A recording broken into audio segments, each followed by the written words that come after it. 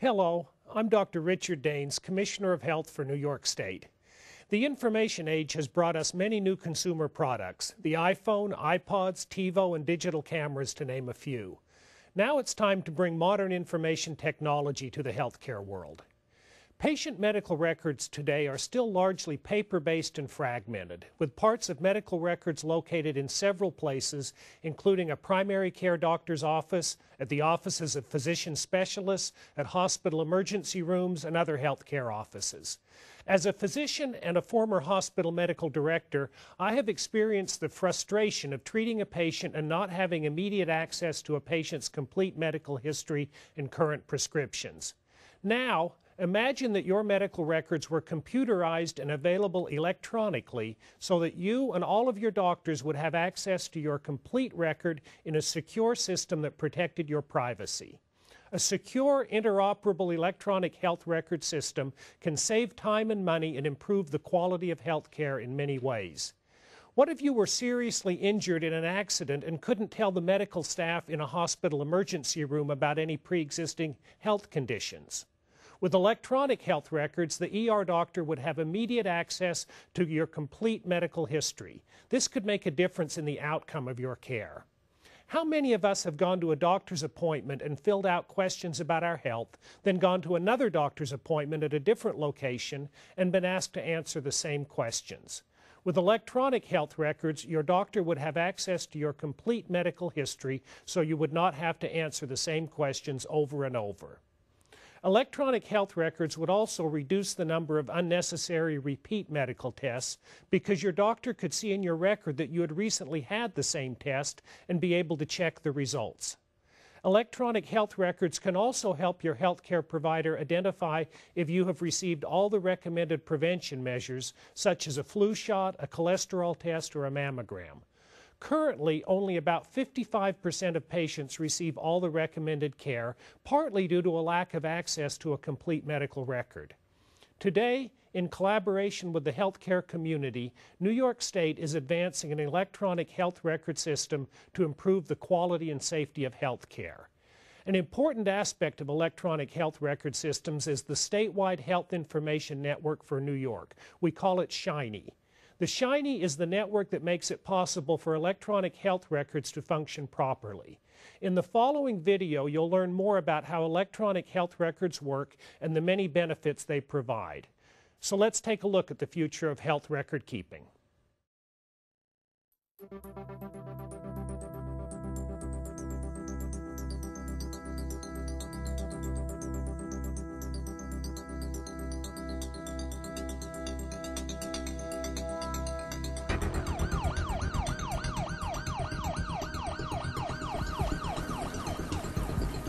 Are you allergic to any medications? In the emergency room, not knowing a patient's health history can mean trouble. Unnecessary tests, wrong medications, loss of valuable time. But imagine this. What if you could go any place in the country and know that your entire medical record would be readily available when it was needed?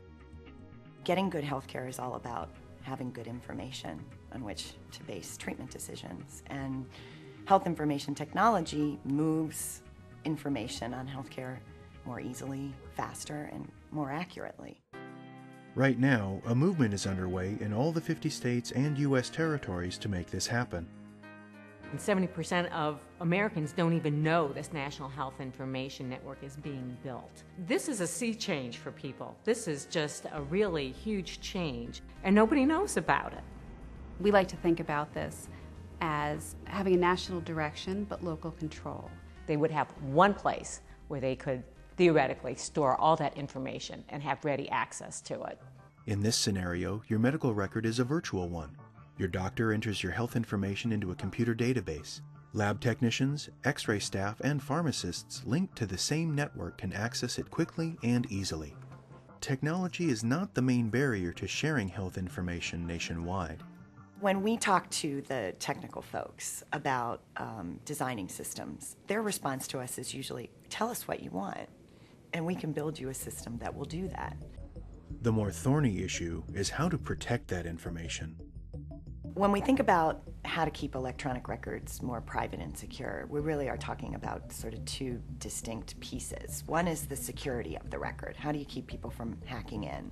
But it's not just about keeping the information secure. It's about who has the right to access it, use it, and for what purposes. When you go into a doctor's office or into a hospital or any other healthcare situation, the healthcare provider is required to provide a notice of privacy practices.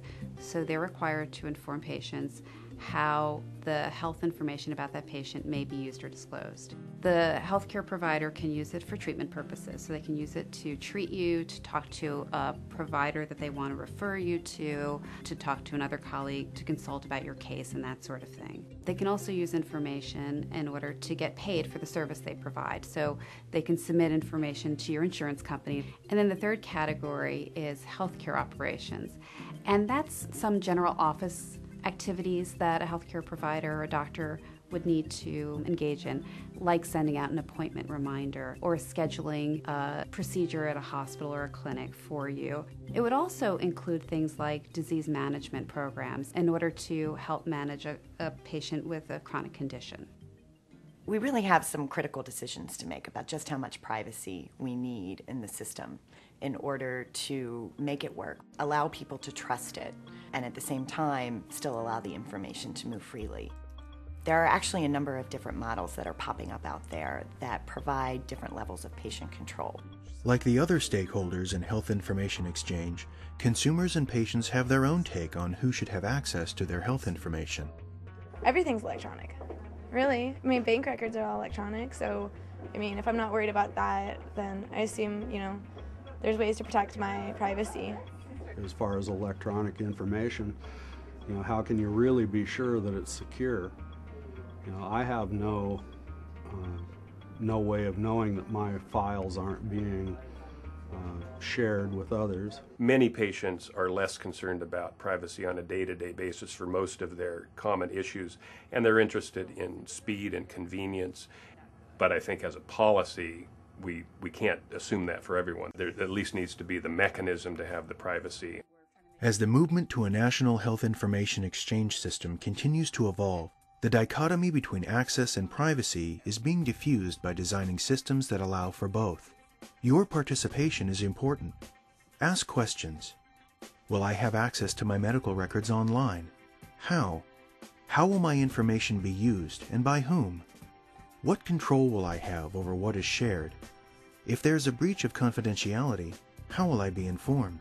What we're trying to do is bring the states together to look at their laws, look at their policies, and figure out how they can continue to protect consumers but still allow information to flow from one state to another in order to treat patients, provide high quality of care, and avoid medical errors. How do we get all the benefits of health IT and at the same time allow people to trust it so they'll allow their information to be part of it? In short, how do we do it right? That gives you an idea of how an electronic health record system works and how it can benefit you. An electronic health record system is key to transforming and improving our healthcare system. You can help advance this exciting new development in medicine by encouraging your doctor to find out more about using electronic health records. Remember, no matter how your health records are kept, be sure to get all the checkups and care recommended by your healthcare provider.